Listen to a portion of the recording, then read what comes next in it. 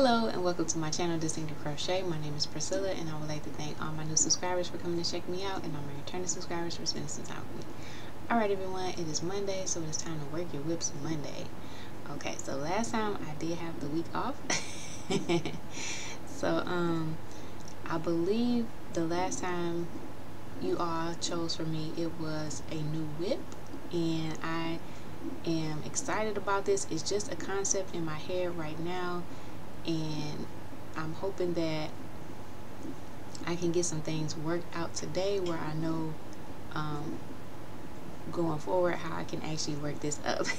So I don't have anything drawn out for you yet today, but I am going to be using this ice yarn here, and I have 3 more of these, and this was awesome gift from Jeannie over at Butterfly Dreams Crochet with Jeannie. So thank you so much, sis. I appreciate it. And it is the ice yarns in the Cakes DK. It is 100% a premium acrylic, 100 grams, which is approximately 50 meters. It is a number 3 lightweight yarn, and they suggest using 4mm needles. So I will be using a 6mm crochet hook, and the reason being is because what I want to make, first of all, what I want to make is a top. I'm not for sure if it'll be a poncho or a sweater, because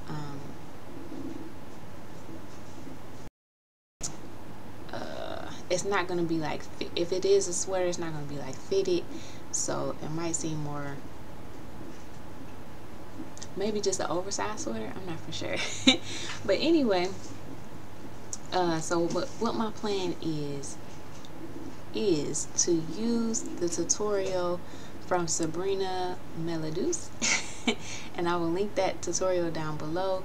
I already worked that tutorial up making a rug, and now I want to use it to make a sweater or some kind of garment. So since it is such a dense stitch and it does eat a lot of yarn, that's why I want to use such a large hook. Also, my thinking is, now hers is exactly a square, so I'm going to be making, it's also closed, okay, so I need a hole for my head. So I'm thinking of making a chain, and then obviously it'll be longer in the front and in the back, and I'm hoping then that will give me like a rectangular shape that I need from the top, as opposed to a, you know, more of a square shape.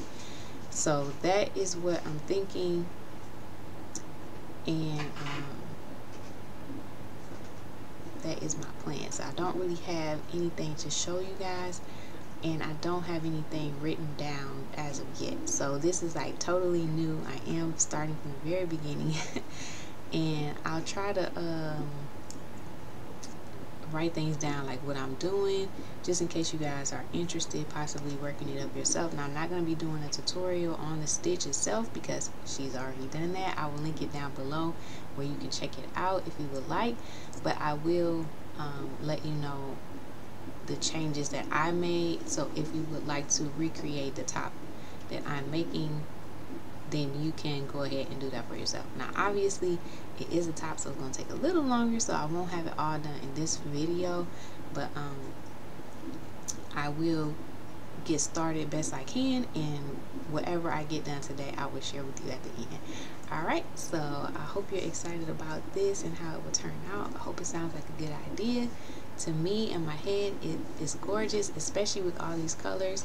That is really the one thing that stood out to me in her tutorial. She is changing colors, and it is just absolutely gorgeous. You have to check it out.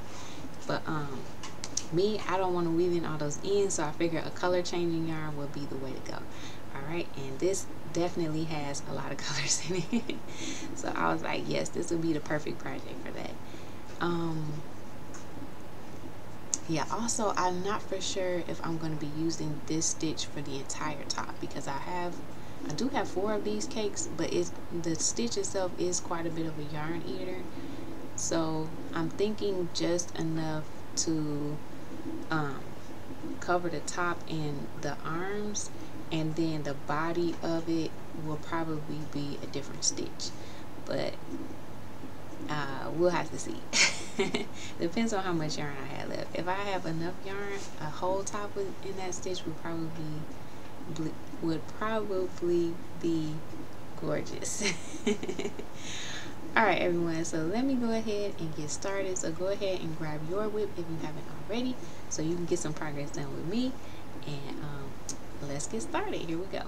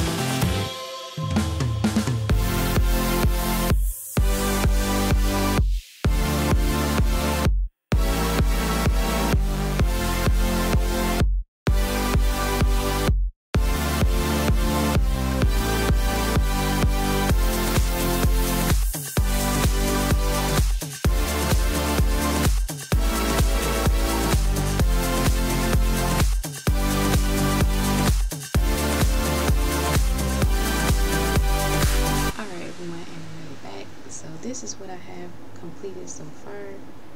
Let me see if I can hang that for you. Okay.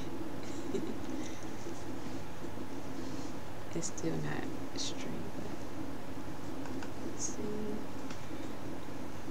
There. Okay, so that is what I have so far. So this is how it's looking. Oops. Okay, that's how it's looking so far, and I really like the color changes. This one kind of cut. This one split right in the middle, so that's pretty cool. But yes, that is, and it ate up a lot of yarn so far. Look at that. But that is where I'm at so far.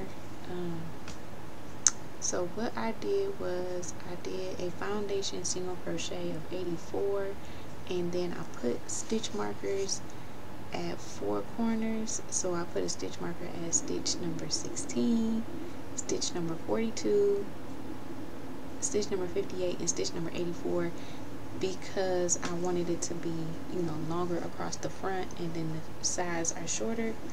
Also, I started yes, well, those where I marked the stitches at, that will have your seam where it's on the side, and it'll be where your arm goes. So that is my top so far. I'm pretty excited about how it's going to turn out. I have not done this before. This is my very first time trying this out, so I'm hoping that it will work out in the way that I want it to. And I did have to pause to go back and rewatch the tutorial. So some of that you might not have seen me work up in the video, because I needed to work on it as I was watching the tutorial.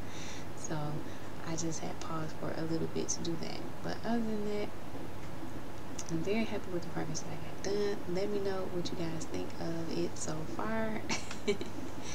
And all of that good stuff down below in the comments. Okay, also remember to give this video a thumbs up.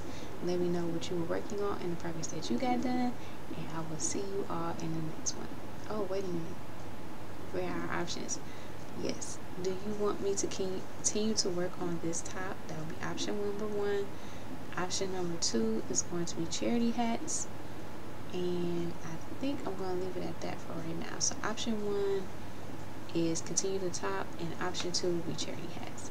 Alright, so thank you so much again for watching, and I will see you all in the next one.